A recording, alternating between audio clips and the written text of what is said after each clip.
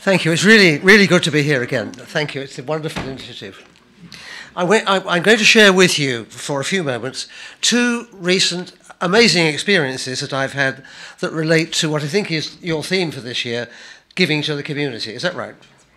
First, I've had the real privilege of serving on the panel of judges for the annual Muslim Awards for Excellence.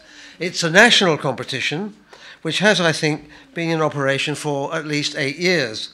And of course, it is the initiative of the Muslim News and its editor produced here in Harrow.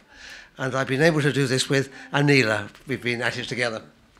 There are 5 of us on the judging panel, and I'm the only non-Muslim. It's been very fascinating to work with this group because we're very mixed, and we include an eminent West African, a French journalist, and a professor of Islamic studies from Wales. There have been well over 100 nominations in 14 categories. And I don't think I'm giving away any secrets when I say that I've been not only deeply impressed, but really, really humbled by the wonderful contribution that so many Muslims in Britain are making not only to the quality of life in the Muslim community, but more widely to the quality of life generally here in Great Britain. The 14 categories are very wide-ranging, from medicine to sport to community relations, and both men and women from all parts of life, all areas of life, and all parts of the country have been nominated. It isn't just the South East. We, the judges, have been given a glimpse of what the Muslim community are giving to our national life today. Make no mistake, Britain would be now greatly impoverished if Muslims were not here. To me, it's been a very bright light on what sometimes does seem to be quite a dark horizon. The awards ceremony will be attended by many political and other national leaders. The Prime Minister was there a few years ago, and it would be really, really good if the media would share this good news as well. 10 days ago, 4 of us from our local interfaith group here in North Harrow found ourselves at an interfaith evening on climate change at the St. John's Wood Synagogue.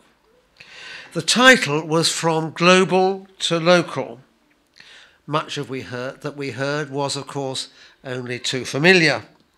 The terrible threat that global warming presents to the whole of the human race, and most of all, of course, to some of the poorest communities around the world. Temperatures now approaching 50 degrees in some places, rising sea levels which will wipe living space out in every continent, extreme weather conditions.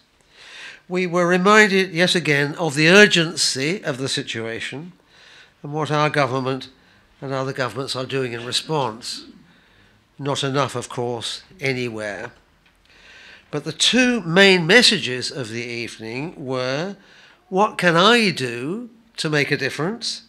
And what can we do together as faith communities? The 4 members of our North Harrow interfaith group present that evening have plenty to think about and plenty to work on.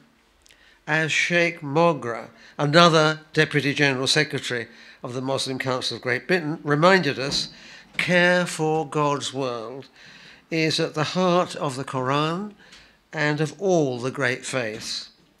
What can we do here in Harrow now to give to the community and do it together?